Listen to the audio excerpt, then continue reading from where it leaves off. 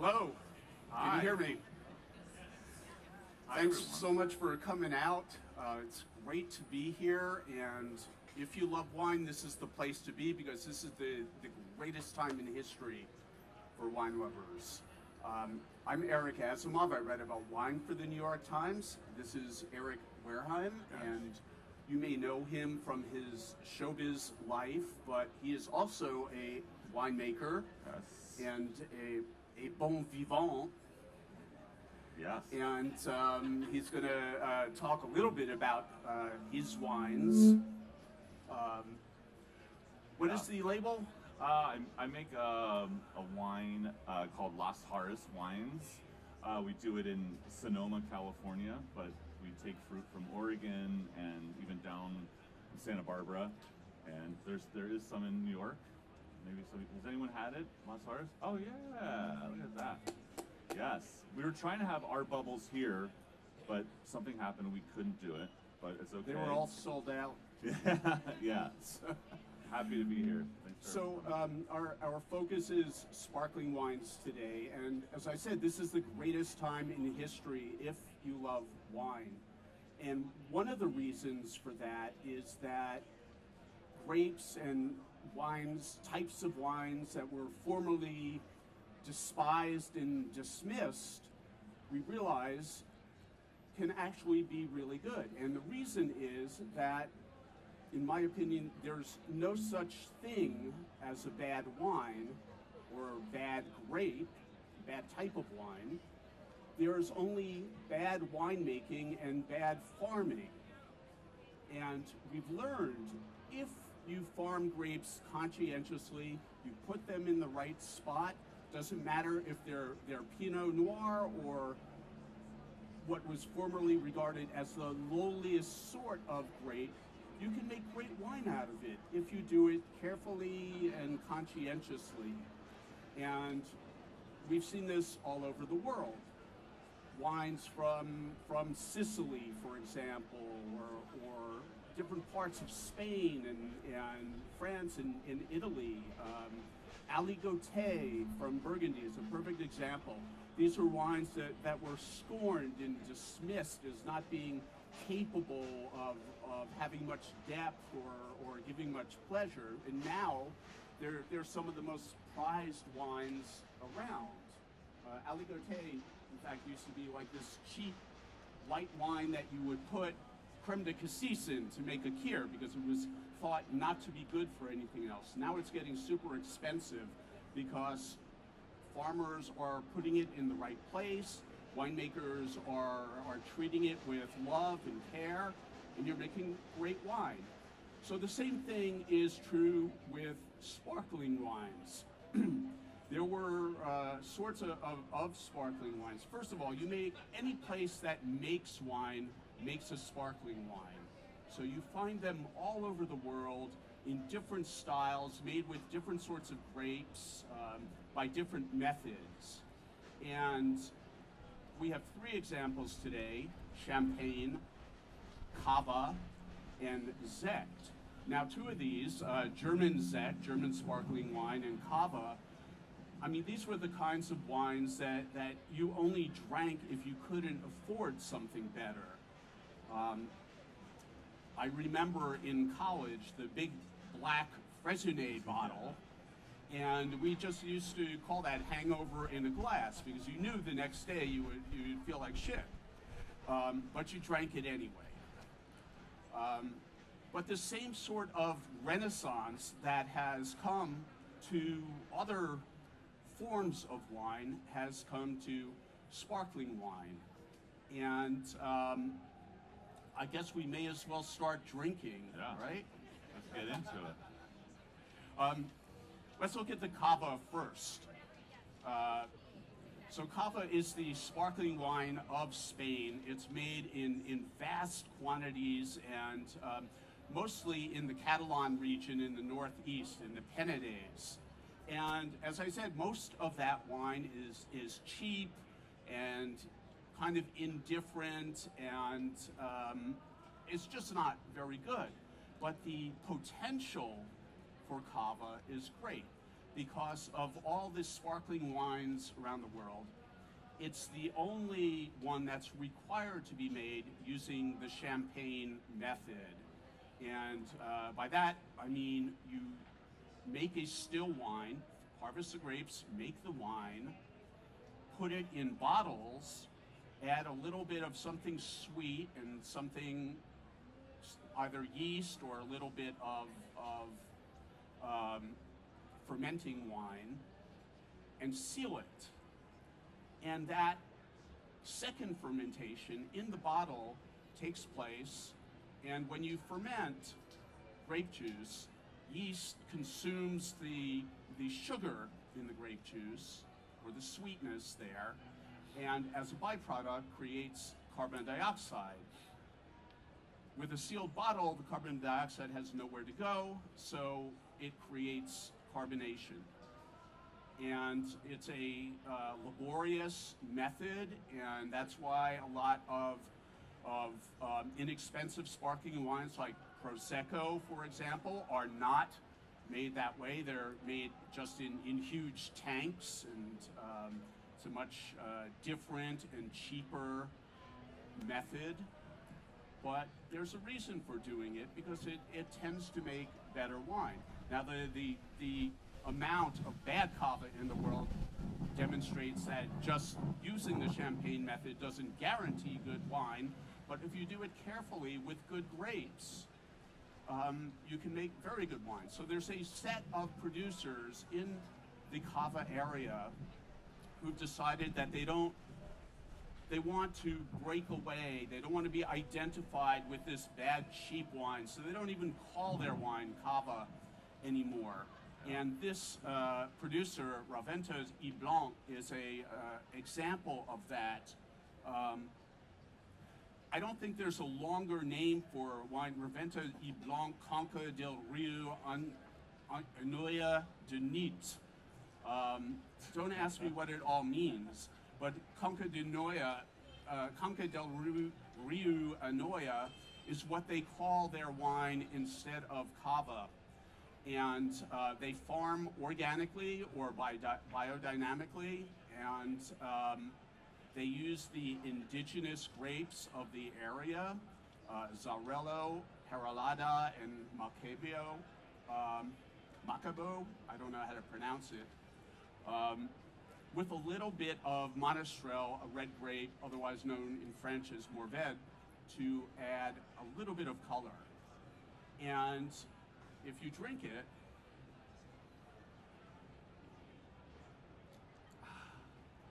you find that it's super delicate. It's a little bit almost lacy in texture. It's not at all harsh like some of the most inexpensive cavas, and it's just fresh and lovely. Yeah. I love this wine. And very dry, which is something usually not associated with the other cavas in some of my opinion. When you have one glass of it and you're like, I gotta go to bed. This is like overwhelming. This kind of has this thirst quenching kind of acidity that you want to keep going back, which is kind of what you want to do with bubbles, in my opinion. And it's funny with rosé. I don't know if you make any rosé sparkling wines, but it's really it's tough to make a well-balanced rosé. Yeah. Sometimes it gets a little bit of tannin in it, which you don't want in a sparkling wine. We just use a small amount of the red juice for color, but that's like a super important thing, to give it a little color, but not too much texture or bitterness or anything like that. And you can see this is like, if somebody didn't tell me this was a rosé, I might not know, but as you look at it, you can sense just a little bit of a salmon-y color to it. It's really pretty. Sometimes with rosé sparkling wines, it actually can taste very fruity, and you get a hint of that here, but even more, it's it's just the texture, the freshness, the liveliness, the life in the glass that I find really attractive. It's, I mean, honestly, I haven't had something from this region that's blowing my mind like this. I think it's very good. Yeah. It's really nice. The best thing about it is that it's still fairly inexpensive. You can get this for roughly $20, which I just think is a great deal. That, I mean, especially for that traditional method is a hard process versus like the Charmant method where you have these big tanks. It's, you know, when we at Las Jarras, when we started making sparkling wine, I was like, my partner Joel, the winemaker, I was like, what's the big deal? You make some wine, you get the soda stream going, you do that over and over, and he's like, shut up, that's not. You know, to do it right there's so much care to making this style. And so many variables that can go wrong, especially when things are re-fermenting in the bottle, and you know, so it's like for $20, this is like really nice. It's amazing. What do you guys think? Like it? Oh yeah. Yeah. He's ready for thirds. Yeah. Yeah. I also think this was such a good food wine too. It's, you know, it has a little depth and complexity to it that I want to eat some shelf. You know, I traveled in the Cava region in Catalonia, and it's the strangest thing because when you go to the good producers, they want to show you the vineyards because this is historically something nobody cared about in Cava. They didn't, you know, they might have even gotten their grapes from, you know, the vast desert in the middle of Spain or something, you know. But they always want to take you to the vineyard, and so you tend to walk up hills and through the vines, and there at the rise, there was always a table. There was, they'd bring out ham, pan con tomate, which is basically, you know, ripe tomatoes squeezed on a piece of really good bread with garlic and olive oil and I'm getting excited. Almonds, olives, and then they'd serve the kava there in the vineyard. And of course, you know, when you pair it with food like that, it just kind of explodes. It's so nice, it's so delicious. Yeah, a little fat, a little acidity, and I also, I mean, the idea of like looking at the vineyards for a lot of these places, they don't want you to see the vineyards. They want to, they don't want to know where they're sourcing it from, but overall, like what you said, good wine comes from good fruit and good farming, and that's like it's such a big thing, and it is an expensive thing for a lot of people, you know. So again, to find this one that's at a reasonable price, that's like revolutionary. It's like a, and you know, a lot of people will say, like, why would I spend $20 on a cava when I can get that big black bottle for $8 or whatever?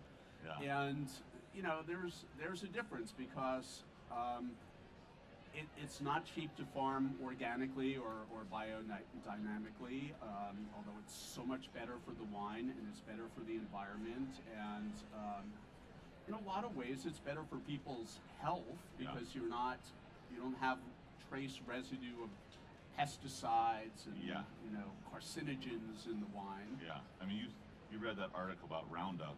Yes. It's doing to us. It's a very scary thing. It's just like going, when you go to the grocery store, if you can afford it, you go for the organic fruit. I mean, it's like, to me, I try to tell my friends that don't really care about natural wine or low intervention wine. It's like, just think about it like that. Would you pick an apple that's $1.25 or a regular conventional for $1? Like, you just spend the extra 25 cents and have something that's good for you. And the taste is like profoundly better. Sometimes it's a little bit more expensive than a quarter, but you know. But I think that's the best way if you want to drink better wine in your life. Think of wine as food. Yeah. And all the care that you may put into shopping for ingredients, for produce or meat or whatever, think about wine that way too, because as you say, so many people, they'll go to the farmer's market and pick out these you know, wonderful organic produce, and then go by Trader Joe's for $2 chuck. Yeah. And you know, it's a completely different thing. Yes. That's not okay. not okay. I'm not one to judge. I mean, wine isn't a priority in everybody's life, but if it is, you know, you want to drink better. Yeah, I mean, take my mom for example. She's like, she only takes her produce from her garden. She's a great gardener and a cook, and she stopped drinking wine because of her migraines. She would get lots of migraines, and I started turning her on to these kinds of wines, even Lost Harvest wines, and now she can party. She parties and she doesn't get those migraines. I'm like, there you go.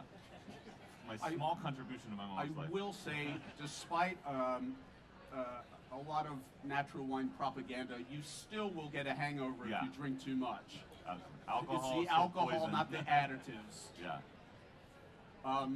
So let's go on to the next wine, which is the Zekt, S-E-K-T. I'm very excited about this one. And a lot of people say, well, what does Zekt mean? And, you know, theoretically it means German sparkling wine, but in reality it meant bad, mediocre, harsh, acidic German sparkling wine, which is for years what you would find. And I never drank Zekt because I never found a good one. Yeah. And one of the reasons for that is because, you know, Germany, where they grow grapes in Germany, has always been a kind of a marginal growing area, by which I mean it's every year it's a challenge to ripen the grapes. Yeah. And so now we've entered the era of climate change, and the challenge is to not over-ripen grapes. And you know, we tend to think of climate change and all of the real and potentially catastrophic problems that it's causing for the world. Oh yeah. But it actually has, as far as wine goes, has had moments of being beneficial. And one of the things it's done in Germany is make it easier to ripen grapes. So what they used to do is take the grapes that they couldn't ripen sufficiently to make a still wine out of and make sparkling wine because, you know, who cares about sparkling? I mean, that was their attitude. But now they can ripen the grapes well, and more to the point, winemakers are being much more intentional, to use a faddish word, about their sparkling winemaking. So Von Winning, for example, this is a very old estate in the Pfalz region in Germany, and it was bought as new ownership as of, I think, around 15 years ago.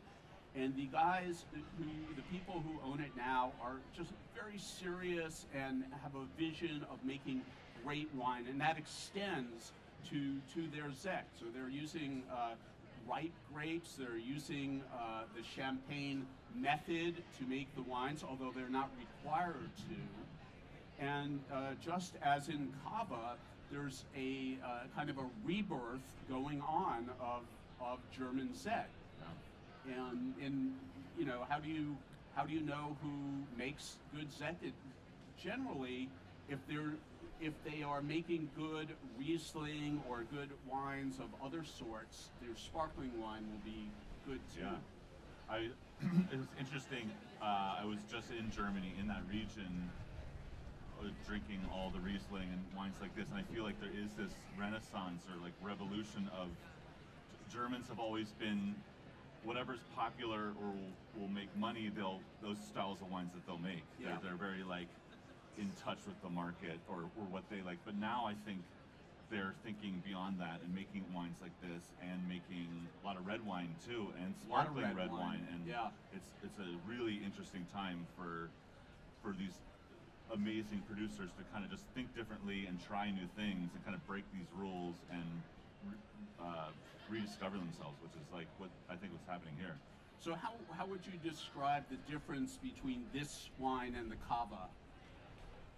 I mean, this has, you know, much more acidity. I think it's like a more mineralic, you know, the vineyards in Germany are these steep, beautiful, rocky, I mean, more in the Mosel, not as much Pfalz, but I just taste I just taste these crushed rocks and a little bit more of the lemon versus a little bit more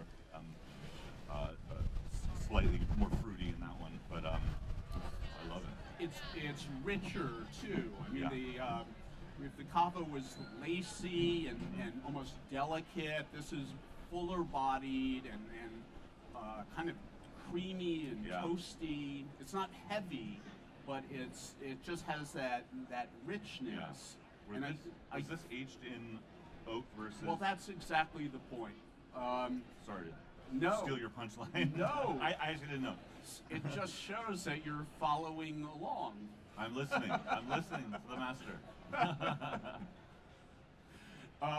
Yeah, so the cava gets aged in tanks before it gets re-fermented in the bottle, and this is entirely Riesling, and a portion of it is aged in tanks.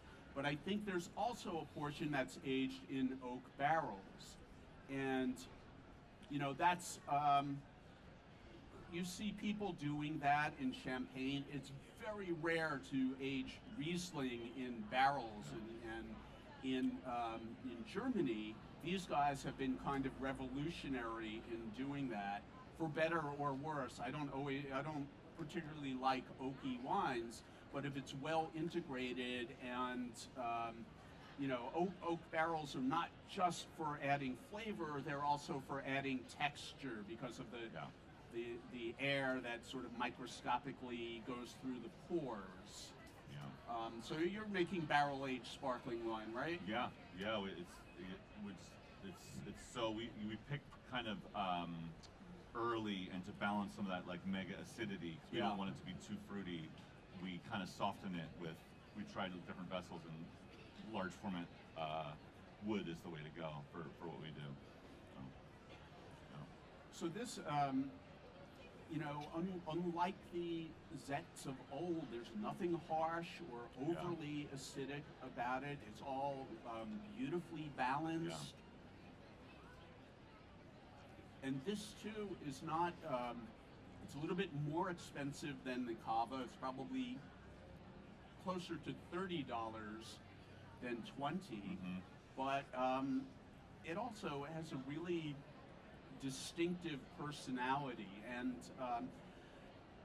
I mentioned that sparkling wines are made all over the world, and a lot of people think of anything that's less expensive than a champagne or any other kind of sparkling wine as just a champagne substitute. We can just do this, and we can do it. We can have champagne, but we'll do this, and it's cheaper. Yeah. And I'm kind of fighting against that idea, because all of these wines have their own distinct personality, and they deserve just to be appreciated for their own attributes, rather than thought of as just a cheaper alternative. Yeah. It's also fun to, if you're having dinner with some more traditional wine friends, to pour something like this, like, here's some champagne, and they'll all be like, wow, this is awesome. And you're like, it's Riesling, like, not to. There's nothing troll better your than a friends. gotcha with Yeah, I a know. traditional wine person. They're like, oh, thanks. I was just coming over for dinner, and now you're making fun of me. But my point is that I totally agree with you. These can be looked at as celebratory wines. They could be looked as getting the meal wines. I take this to the beach, and when there's a beach, it's a nice thing. And it doesn't really slow you down as some of the other ones do, I think. And that's another thing about sparkling wine. So often people reserve it for celebrations, or art openings, or christening a ship, or whatever. Or a child. But it's such a good food wine, and it's great to just serve or drink at a meal. Yeah. We do this thing if we're doing a big meal. Yeah. We do this thing called a sparkling reset, where it's you start in the beginning, and then after you've had a couple reds, you go to a bottle of sparkling, and it kind of cleanses your palate, gets you excited. Those bubbles give you energy, and you go for another chicken parm or whatever. I never thought of that. Yeah, That's it's a great idea. revolutionary. It's only if you're going to be drinking like we do, you know, a lot of bottles. So it's all about how to get that extra chicken parm at the end of the night. Or that extra bottle of red. Yeah, exactly. All right, let's move on to the third glass. This is a champagne, and despite everything that I said about all the other sparkling wines of the world,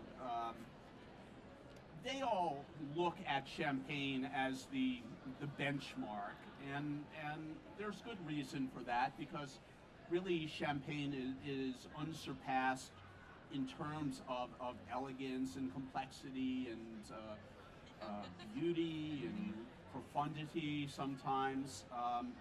But champagne too has had a renaissance like these areas. Most of you are too young to remember champagne 20 or 25 years ago, but that was a time when you only spoke of champagne in terms of the house style. You know, one champagne house made it in a certain way, a delicate way. Another one made it in a fuller-bodied way, and they would repeat and aim for consistency year after year, and it was considered different than other wines in the world. If you talk about Burgundy, you talk about the terroir and where do the grapes come from and how does it reflect that place. Nobody talked about vineyards or terroir in Champagne. It was all the art of the cellar master and the blend in, you know. It was divorced from agriculture and the lands. And in the last 20 years, you had a rise of what we generally call grower-producers. These were small farmers who probably at one point or another sold their grapes to these big houses, but for whatever reason started to make champagne on their own. And these tended to be much more distinctive because the grapes came from one place. They weren't blends from the entire geography of Champagne. They were not, you know, stirred by the master blender, but just made into wine and sold as wine. And these became enormously attractive over the last 20 years, to the point where restaurants in New York might only have a list of grower champagnes, and you wouldn't see any of the big houses, which I kind of resented, because a lot of these big houses made great champagnes, and it's wrong to sort of ignore them just because you're enjoying the farmer champagnes. But a lot of the houses recognized what was happening, recognized that they had been complacent, and started to really up their game by paying more attention to the agriculture, more attention to the winemaking. And a prime example is Louis Roederer, which many people know makes Cristal. That's their highest end champagne. But their Brut Premier was their entry level non-vintage, and that was always very good. But they weren't complacent about it, and just a couple of years ago, they completely changed the way they made this wine. Instead of making a non-vintage, or as the Champagne people like to say, multi-vintage, in which you're blending a bunch of different vintages and looking to create complexity that way, they created something a little bit different. And if you can imagine, if you have a vat of wine, and each year you draw a little bit from that vat to make a champagne, and you replace what you drew out with the new vintage. So if you start with one vintage, the next year you're adding a second vintage, and the following year a third, and over time you're adding more and more different vintages to this blend. It's the way they make sherry. And this method in the last 10 years or so. It started with a grower producer, Jacques Celos, but it has been adopted all over Champagne, and Roederer is maybe the biggest house to use that method for making their very basic champagne. And this is the first example of that they released. It's called 242, and that means it's the 242nd blended champagne that they've made since the inception of the house, I don't know how many centuries ago. Yeah, and many. What do you? How do you like this? Did you drink I it? love it. I mean, it's wild that a house, like a popular brand or a house is doing this. My first wine trip to I was telling you last night to Epernay, to Champagne region. I visited the Dom cellars, and it was interesting that the cellars were amazing, and seeing that how they riddle the bottles to kind of mix the yeast around, and how sacred that was. And I was like, when can we see the vineyards? And they're like, that's not part of the tour. Like they don't like it's what you said. It's really everything in the cellar master. That's the magic. Not only is it not part of the tour, they don't want you to know where the it was where the grapes very come from. secretive, and they have this pride about themselves. Like, we do it our way, and we're never going to change. And it's almost like it felt to me like a pasteurization thing. Like it's homogenized. Every year it's going to be the same, even though they are doing blending and stuff. It just is kind of very interesting that they're going to the style which is what I drink too, which is just more unique and special, and focusing on the growers. And this is not to demean Dom Perignon, because that's a great wine, champagne, but it's just different. And one thing to know about Louis Roederer, they've quietly over time accumulated a lot of their own vineyards, and I think this is the only wine which is not an entirely state-produced wine. They still have to buy some grapes to make their blend, I guess. Yeah. But all of their own vineyards are farmed biodynamically, and that's something that you never would have heard in Champagne.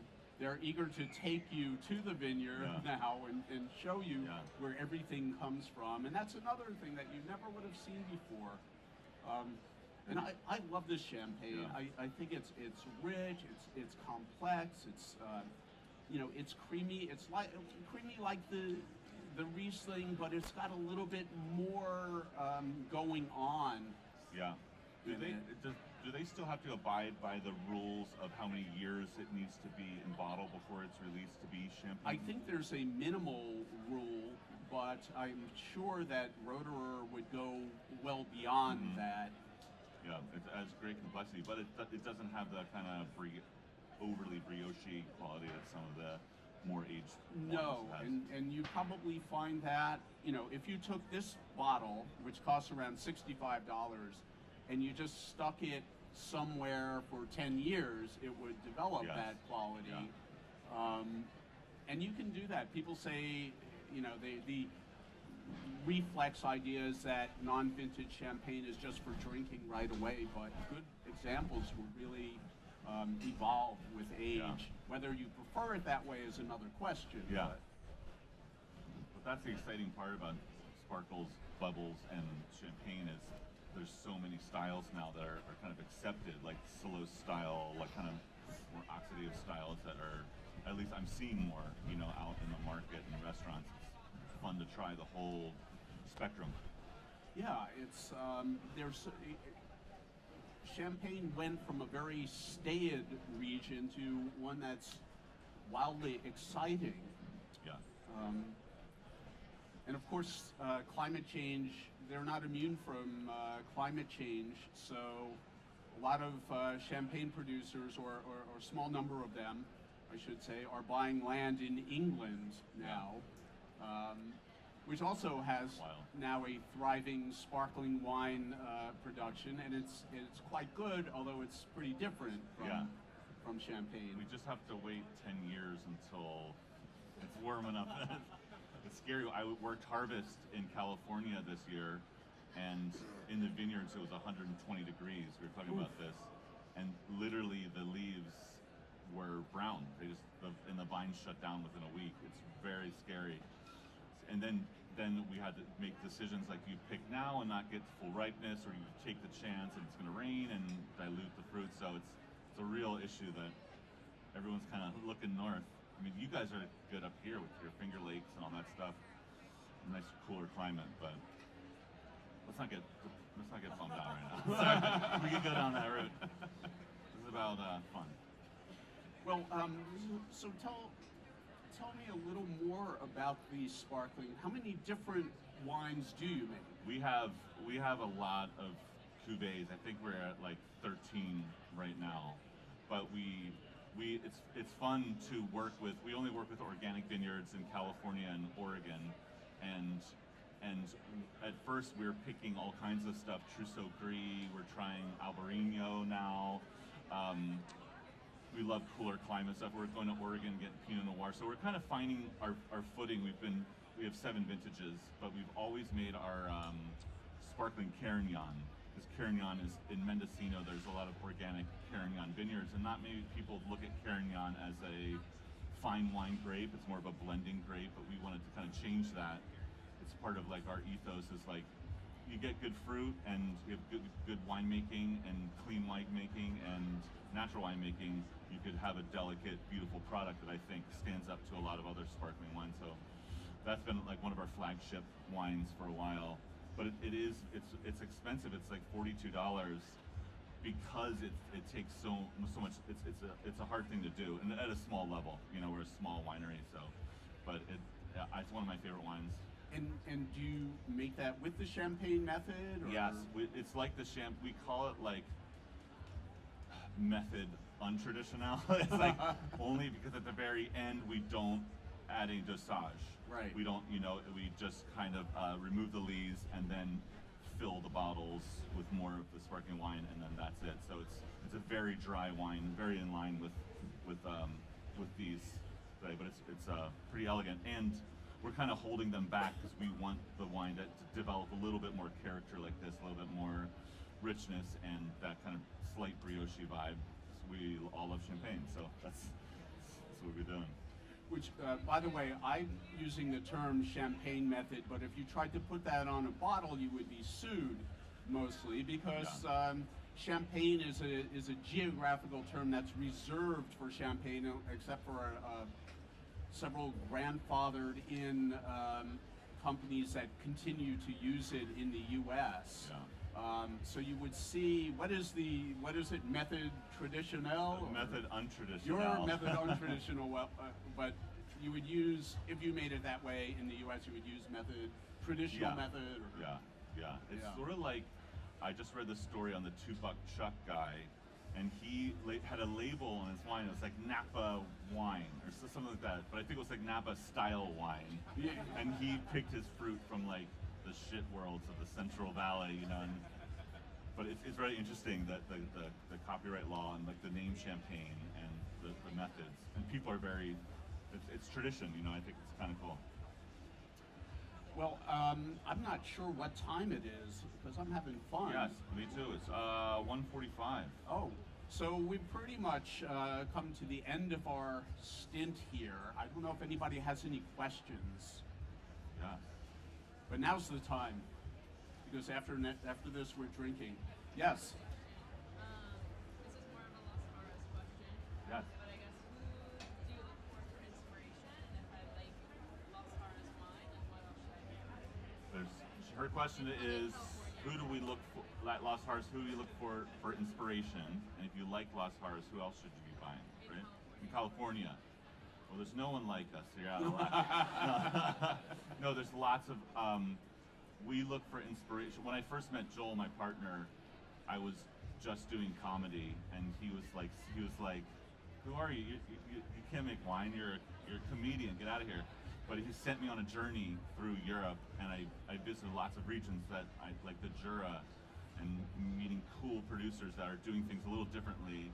And we took a lot of that information and made wine in California in those styles. So our inspiration is France and Italy really, and Germany now.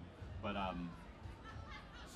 there's lots of awesome, like Martha Stauman is one of our good friends. We actually made a collaboration wine with her, and they're available She's here. great. Yeah. She's just the real thing. Leans a little bit more on the natural side. You know, like there's some of those expressions in her wine, which most people really love. And who else in California? That's this guy, Michael Cruz, makes a sparkling. Do you know this one, Ultramarine? Well, Ultramarine is the super expensive one that nobody can buy, but Yeah, but he has this, but he also has his less expensive wines that are very good. Cruz Yeah. Wine Company, Yeah. CRUSE.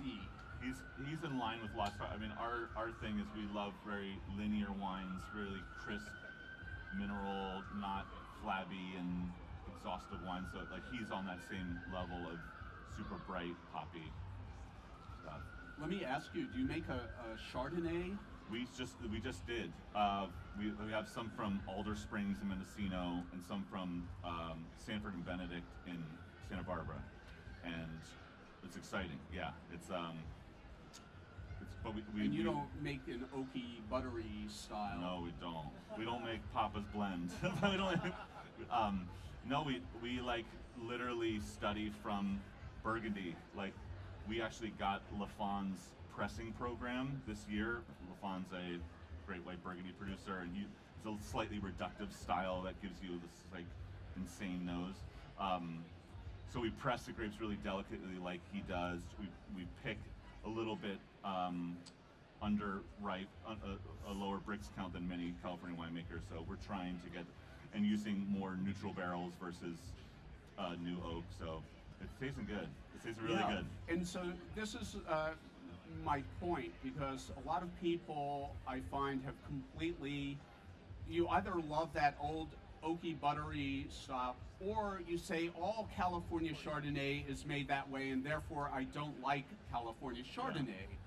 And it's not true. The great thing now is that there's a complete diversity of expressions, and all the things that we thought we knew, we don't actually know. And that's true for Cava, Zec, and Champagne. Everything is evolving, and if you have like very fixed opinions because you had a bottle once and decided you didn't like it, it's a good time to revisit all of these things. It is. It's a great time. Any other questions? How did I get into it? How did I get into winemaking? I'm from Philly, and I moved, and I used to drink Ruffino when I was watching The Sopranos. That was my wine experience. When Tony popped the Ruffino when he was making that baked ziti on Sunday, I drink the Ruffino, and then I'd have big red lips and like a headache. No, then I moved to Los Angeles, and a couple friends, actor friends, and we would go out to eat, and we pretended to be fancy, and we're like, we'll get a wine, we'll do the wine pairing, and then we realized instantly how wine and food is such an important thing. Then I did a couple Europe trips, and it just like blew my mind that wine it wasn't this luxury item, it was like actually a means of life, especially in Italy. Like you drink wine every day, and it was so profound. I came back and got into it heavily, and I met my partner, and I dove in, and now I'm obsessed, and I don't care about comedy, and I just want fried chicken and champagne, and that's it.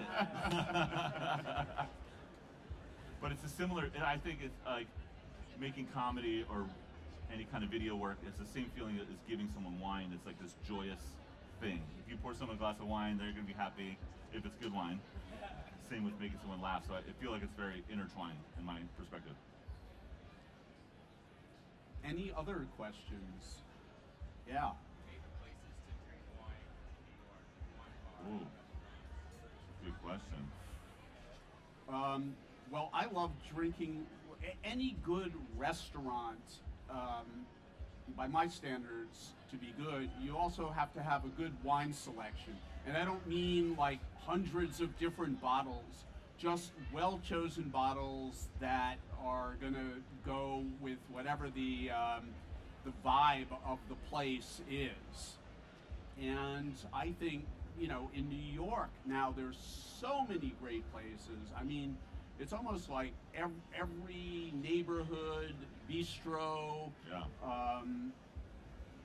is kind of wine oriented. At least before the pandemic, they all had a sommelier, and you know, now we all know that you can't hire people anymore in restaurants, so everybody's short-staffed. But there, I don't mean to be vague, but there's so many great places. It's hard to single out one or two. Yeah, I mean, off the top of my head, Servos in Chinatown. If you want Spanish seafood, they have Spanish wines, and a lot of them are low intervention, natural side, and it just works.